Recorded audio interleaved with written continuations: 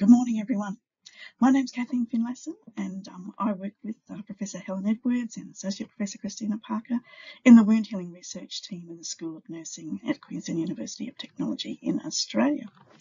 And our little snippet of information we'd like to really talk about is preventing recurrence of leg ulcers. So if you've already had one leg ulcer caused by venous disease in your legs, you actually have, over 50% chance of having another one within the next 12 months after your first one heals. And so it's really important to take active measures to try and prevent the next one from occurring.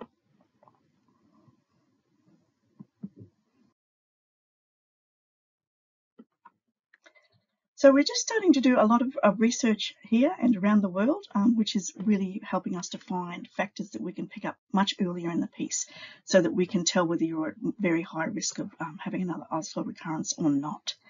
And one thing we can do is look for these signs, early signs, and check your lower limbs, your ankles, skin on your lower legs every day for signs. And if you notice any changes in your lower legs that you're worried about and you realise that's not your normal or your optimal level for your legs, then please go and see your health professional as soon as possible so that we can put in preventive measures.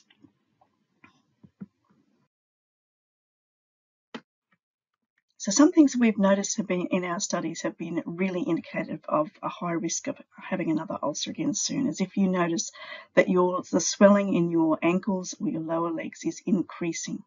Keep a really close eye on them. So if you notice the ankles looking a bit bigger, if you notice your shoes are getting a bit tighter, you can see indents in your feet and lower legs after you've been standing up for a while, then it's probably a good indication that you need to go and seek a little bit of help to try and keep that under control. You might see redness on your legs or eczema, so it might be itchy, scaly eczema. And again, this is caused by the venous disease and the pressure in your veins in your lower leg. You might notice that they're just aching more than usual at the end of the day. So all of these are great signs that we are not keeping your venous insufficiency under control, and that it would be useful to contact someone to try and put some other additional measures in place. What are things that you can actually do in the meantime to help prevent it? We know that if you keep those ankles and those lower legs moving, the better is circulation in your lower legs. So it doesn't matter how you do this, whether you're walking, if you are limited to a chair, you can still do ankle circles while your feet are seated. When you're making a cup of tea, you might be able to just hang onto the bench there and do some heel raises, really trying to get the circulation going in those lower legs. If you have been prescribed compression socks or hosiery, make sure that you're wearing them, and make sure that you know how to check whether they're still effective or not. Ask your health professional to show you how to tell. And remember that they need to be replaced every 3 to 6 months, so good to check them regularly.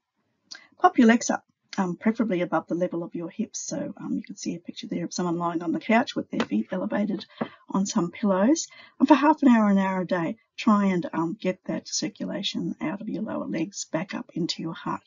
But again, make sure you check with your health professional before you do this, particularly if you have any issues with heart problems.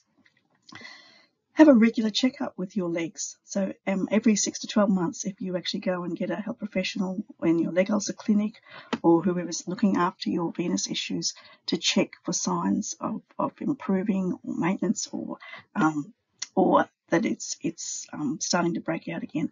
Really important to go for a checkup every 6 to 12 months. Just some reference there at the end if you would like some further information.